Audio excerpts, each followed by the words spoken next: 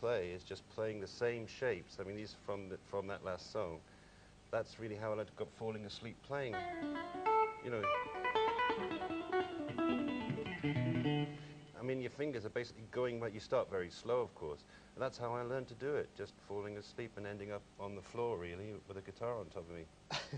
It also does chords as well, doesn't it? Yeah, I mean, you just take the chord, you just switch it from scales to chords there. Choose a chord, any chord.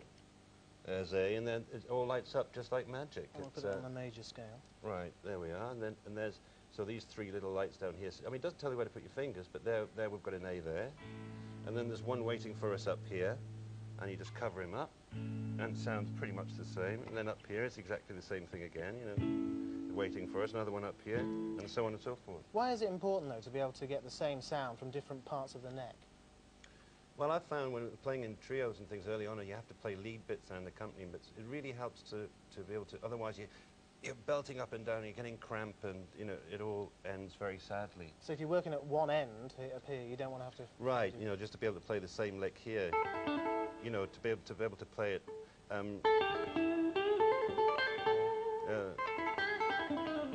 So you just play the same thing pretty much, but in different positions. Right. It is important. Who do you think might find this most useful? It's quite expensive. Well, it wouldn't be for me because I'm not really a join-the-dots sort of a player, but I think music schools, it's got a real future in music schools because you don't really need a chord book.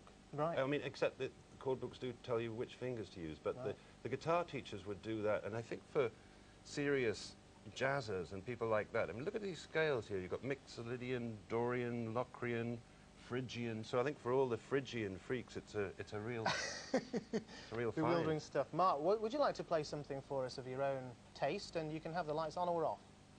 Well, if all the lights are on there, I just start to cry, and then I can't see my chords through my tears. So I think the best thing to do would really be to turn it off. And then the noodling sort of stuff really is just what I fall asleep doing.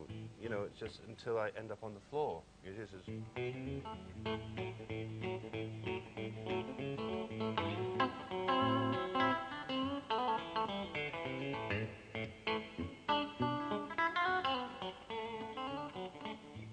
stuff like that. Fantastic. Hey, Mark, any chance of me having an audition for the band?